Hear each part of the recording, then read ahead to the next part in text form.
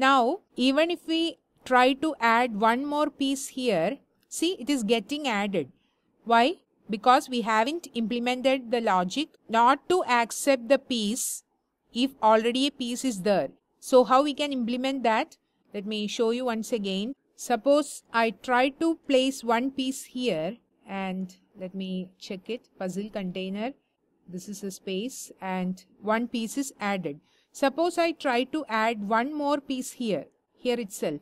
See, it is getting added like this. So what happens here? It is actually getting added within the same div element itself. That should not happen, right? If there is a piece already, then another piece should not be added within the same space. So what we can do for that? We can use the accept option for that. So for jQuery UI, there is an accept option and we can specify the condition to be accepted. So for this, after this, let me write accept. Let me specify function. And here, let me check $this dot has class piece present. What does that mean? Whether that particular space or the div element is having the class name piece present.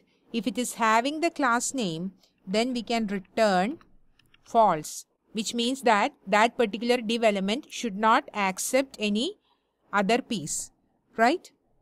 Now let me save this and check. Let me click start. Let me put one piece here and let me try to put one more piece here itself. Actually, it is not accepted, but it is not going back to the original position. So what we can do for that, we can specify for the draggable, for revert option, I can specify invalid, which means that the item will revert back to its original position if it is not accepted. This should not be a semicolon, it should be a comma. Now let me save this and check the output. Let me click the start button.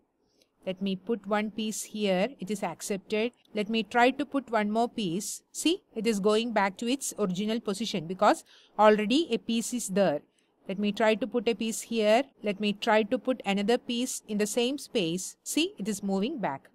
So we have implemented a lot many things in this section.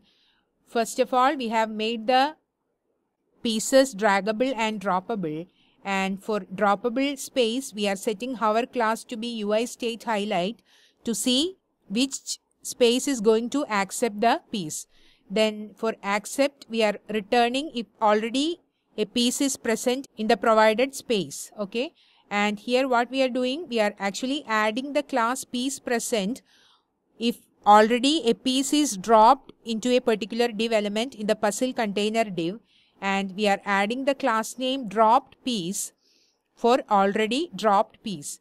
Next, what we need to do, we actually have to implement the logic like suppose a piece is dropped here, then it should be able to move to another space, and in that case we need to make some checks. Also, once all the 16 pieces are placed, we need to check whether it was correctly done or not. That is, whether the puzzle is solved correctly or not. We will do it in the next lecture.